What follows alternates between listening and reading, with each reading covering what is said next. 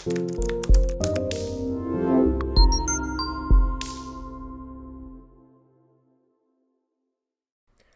back to the course. In the previous lecture we have seen how it's possible to create a simple wallet, but we have seen that it's not possible to store the information of our address and the private key as well of our wallet. Means that we have to try to find a way to save the information that we need to keep in order to use always the same wallet to keep our cryptocurrencies in a safe place and to use those to make transactions. For doing that, we need to store a name of the wallet, the password that we have generated, and the encrypted private key as well. I think that is a good time to wrap, for instance, this short part of the code that we have written, just to keep clear. In a function, say create account, and just put inside this function those information. Okay. Later on, we have to ask to our user to provide the name of the wallet and the password. Store those information in our wallet and keep those information in a secret place in our operating system. I could create a new file. Let's say it's called storage TypeScript, and starting to create a new function of that. Let me stop at a moment the auto compile system, otherwise we will become crazy. We have to import the operating system library from the OS system. We have to import the file system from file system, and we can start to set two constant places that it will be made like this using the AS6 system. OS home dir means that we are going to check where is our home dir, and we can give like even a path to a specific folder for our project, but for doing that we need as well to create a new constant that I will create later on. Let's say it will be like our mosaic name. We are going to talk about mosaic name later on during our lectures. Wallets. This is the directory where we are going to save all of our information. At the moment, say like cost mosaic name equal to let's say it could be the unique coins. Okay. Then the other constant that we are going to use is about the path of our wallet. That is always taking from the path home, starting from the path home, and then always mosaic name,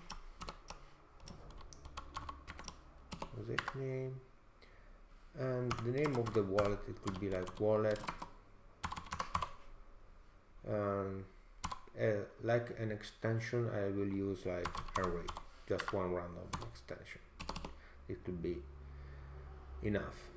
Okay, now that we have set up our path in our operating system, we are going to start to store the information of our wallet inside to our operating system, creating a function.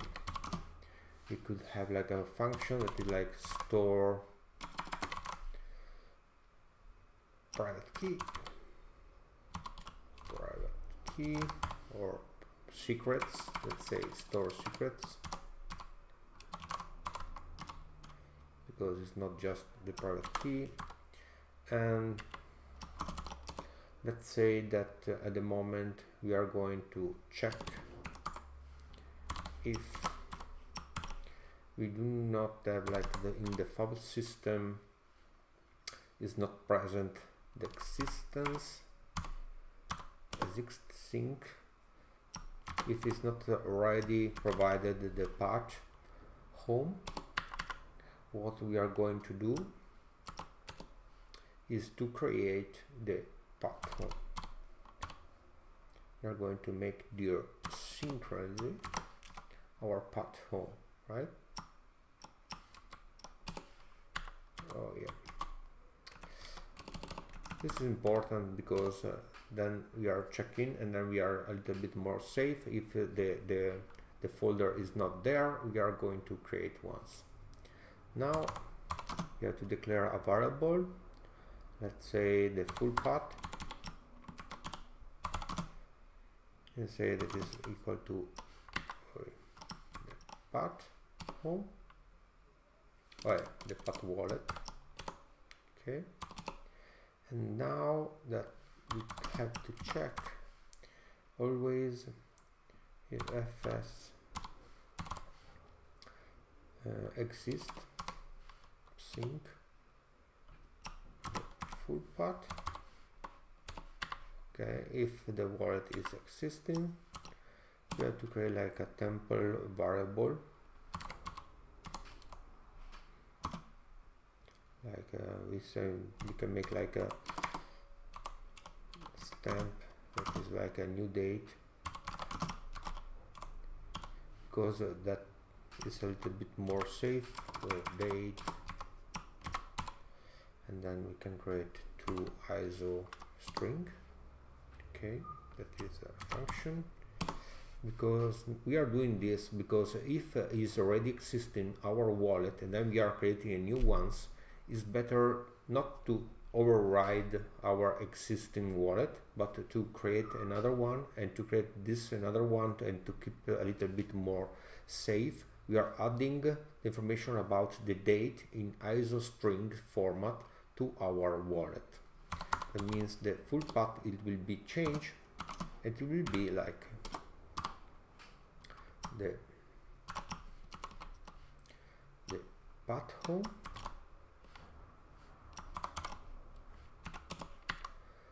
home, then we have to add our stamp, and then we can add again like before the mosaic name, and call like secrets dot like before. This is like just to keep safe our secrets in our wallets inside to our operating system. Once we have that, we have to write in a synchronous way our full path, and I would like to say I will stratify the information that we have to install there, our secrets.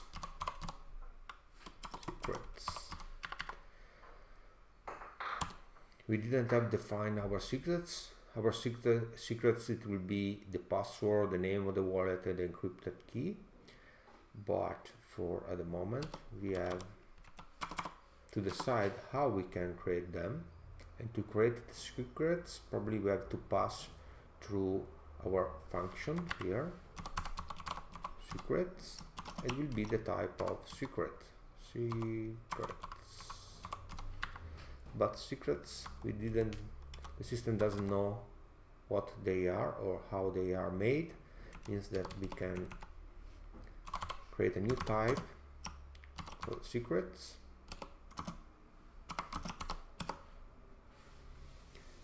and actually our function now doesn't present any kind of errors, and then we have to define which or how the secrets will be made.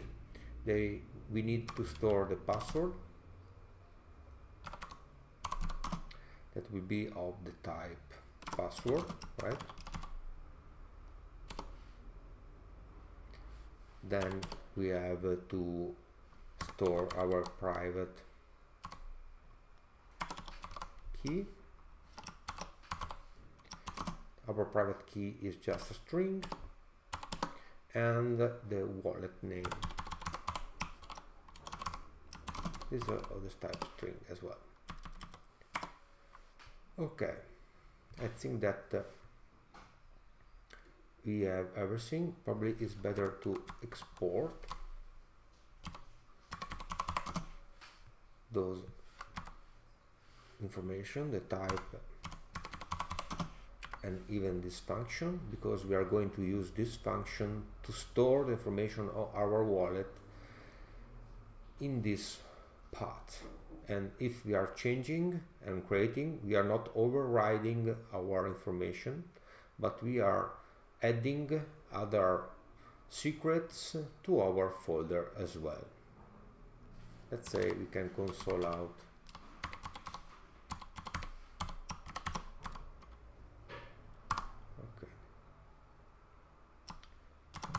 secrets